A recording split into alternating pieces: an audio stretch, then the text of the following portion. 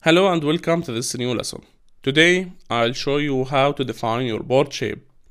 So if you made any changes, go to project compile and make sure that your project is compiled.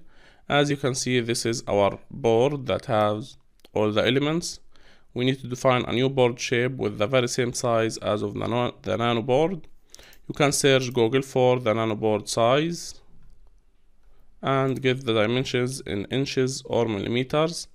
After that, you must head here to this area and right click, then place line.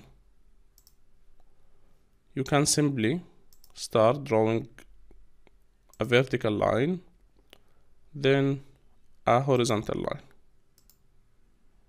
Okay, let's complete this. Now we have two lines. Click on the first line, which is the vertical one, but let me complete the shape. We can copy and paste these two lines, but I prefer completing this shape by drawing the rest of the lines. So place line, start here, end here.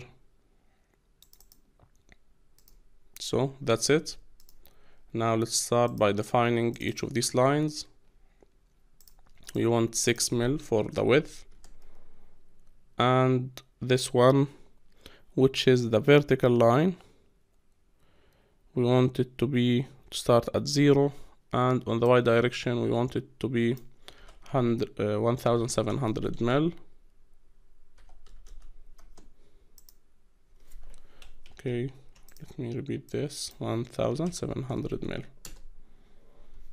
Now for this line, let's move it up here, double click on it, 6 mil, 1000, okay, 700,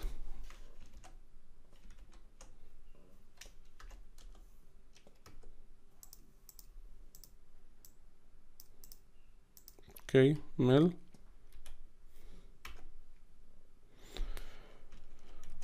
Let's see, this is the original name. Press enter just to change this with another 0. Now, okay, sorry, we are not talking about this line. Now that we have these two lines aligned, let's go to this one, 6 milli, and as you can see, this is the width of the board, which is 730. Same goes for the one on the bottom, 6 milli, here 730.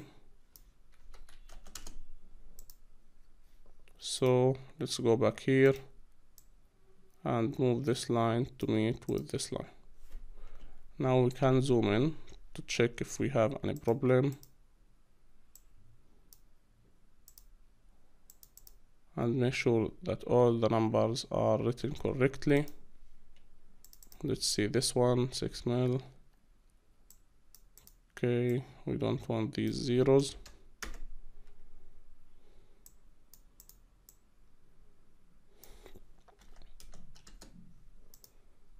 Okay, let's go down here, 730.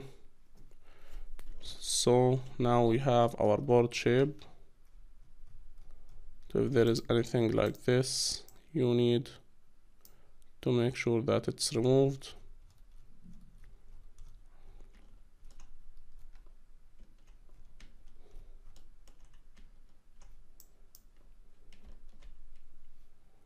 Okay, let's move this.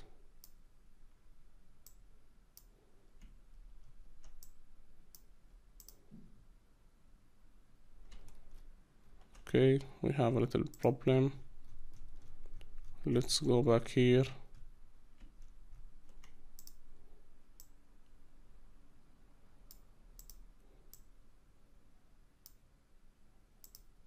And see This, as you can see here, needs to be moved.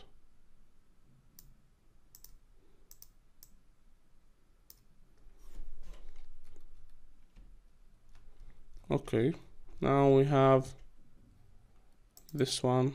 We need it to be 6 mil.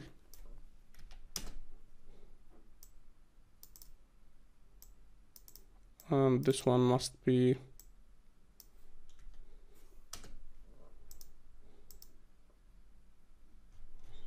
1700. Okay, now that we have our board shape defined, you just need to select all of these lines like that.